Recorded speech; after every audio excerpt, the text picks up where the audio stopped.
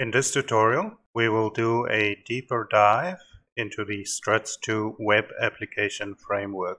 We will review what exactly is a framework in the context of web applications. Then we will examine the technology stack on which Struts 2 is built and what Struts provides us as Java developers. We will look at the history of the Struts framework, starting at the first release of Struts 1. We will revisit the MVC pattern as is used by Struts 2 and how it was improved upon from Struts 1. Finally, we will look at the advantages of using Struts 2.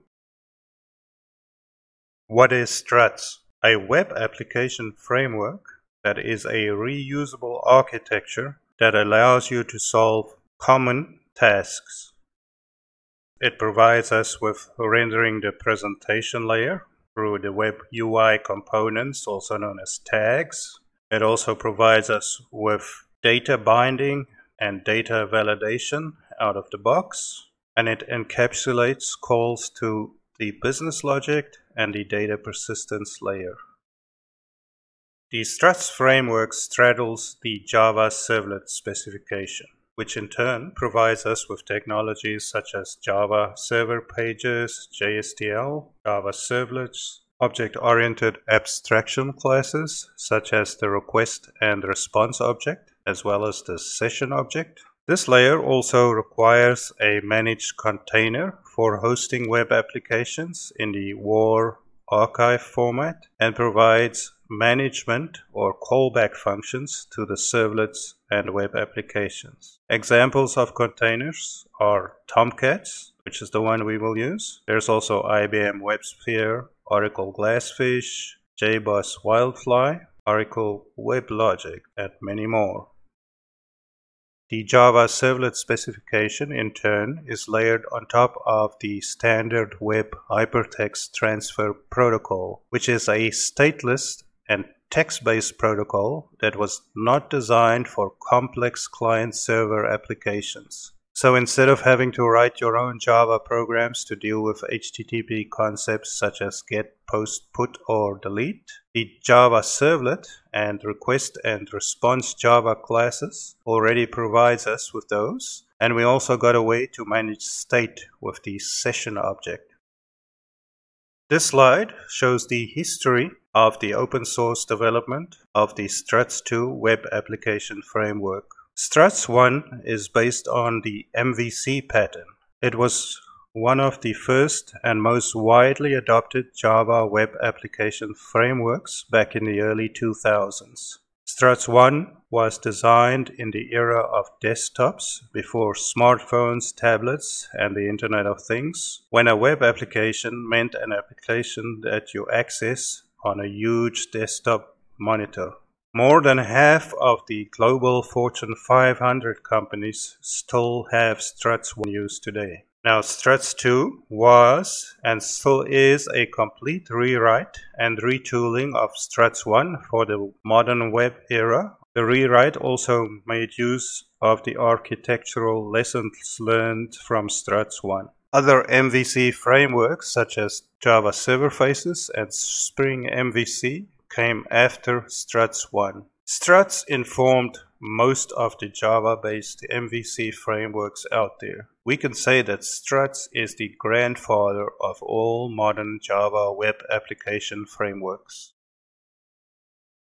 A quick revisit of our Struts 2 architecture and a look at the location of the major changes. Starting with the web clients, we have a call to the Struts 2 controller servlet. The controller servlet is a filter controller servlet, which is a Java singleton servlet. This servlet makes use of the struts config XML file in Struts, where you define the workflow of your web app, or you can use Java annotations. We will use XML because it is a better and more verbose teaching tool, and it separates the configuration from the code. In Struts 2, the model action class was rewritten from a singleton to a multi-threaded object for better scaling and binding to property variables in the action objects from the web UI tags. The web client tags from the forms had no binding by the framework in Struts 1, and you actually had to code a heavy form object. Data binding in Struts 2 is automatic thanks to OGNL and value stack magic. For database interaction, you can use JDBC, Spring, JPA, or your choice, since data access is not an exclusive web application framework domain. Now, the view can easily be used by modern client-side JavaScript frameworks such as Bootstrap and jQuery, or just plain JSON objects.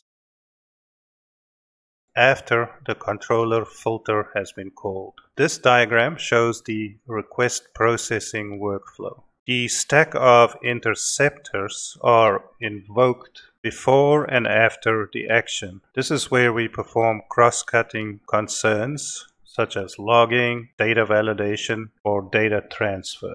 The value stack is a storage area for application data to be used during the processing of a request. OGNL is an expression language that is used for accessing and manipulating the data on the value stack. The action context contains all the data of the action within the thread of execution, also known as thread local. Normally, you will use OGNL to access these data elements in the execution thread. An important piece of Struts history here, the Struts hack.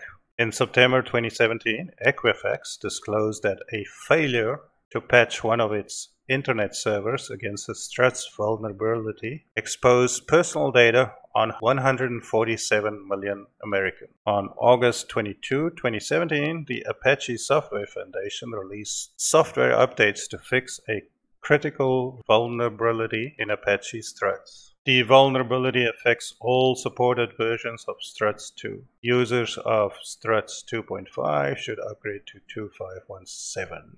This is a good reminder to always patch and always upgrade. Reasons to learn Struts 2. It is a modern framework with the source code available in GitHub. Second, Struts 2 provide us with UI tags for our own use in the presentation layer, but we are not tied to use it. We can swap it out for other presentation frameworks or non-UI presentations using web services.